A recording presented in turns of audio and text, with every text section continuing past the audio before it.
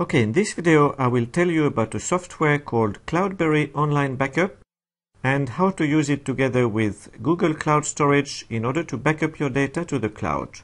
If you want more information on Google Cloud Storage, I have a separate video about it, and you can find the link in the description field below.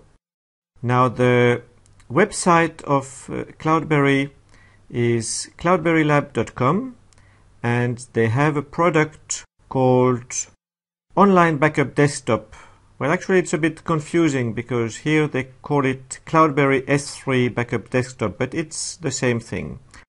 So this is a software that costs only $30, and you can download a trial version which can be used during 2 weeks. So I have installed the software, and let's have a look at the interface. Under File, I can choose from a number of storage services. There are 16 of them, and I have personally activated the Amazon S3 service and the Google Cloud Storage service. So if I have a look at Google, I have created 2 accounts, or actually it's what CloudBerry calls accounts, but it's more like profiles because I only have one Google account, but I can create any number of profiles. And if I look at this profile, which is named Google memoQ, if I select Edit, I can see here the access key that I obtained from the Google console, the secret key that I had to enter in order to gain access to my Google account, and the bucket that I have chosen for this profile. So I have a bucket named memoQ, which I will be using. So now I close this, and under Backup Plans, I will start the Backup Wizard. Next, I can choose which storage service I want to use. So I will use the Google Storage with my Google memoQ profile. So next, I will give it a name. So I will call it memoQ TMs for transition memories. Next, I will select the advanced mode with encryption and multiple file version and so on. And this is very important. Force using VSS. VSS means volume shadow copy service.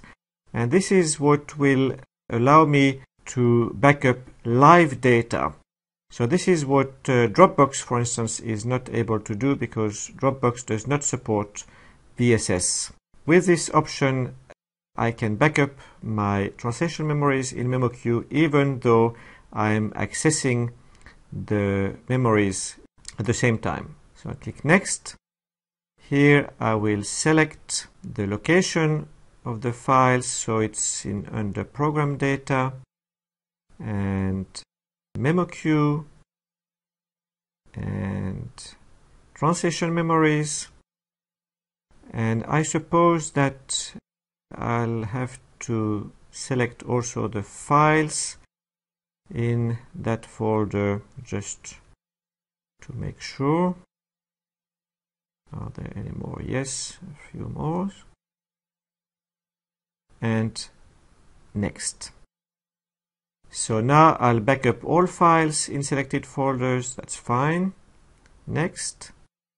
I'll choose to compress the files and also to encrypt them. I can choose from a number of encryption, but I'll choose the default, whatever this is. I'll enter my password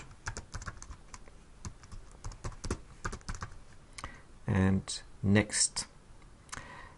Now for purging, I have a number of options, so I'll select the custom purge options, and I can choose, for instance, to keep all backups for 1 month, and after that the older ones are purged.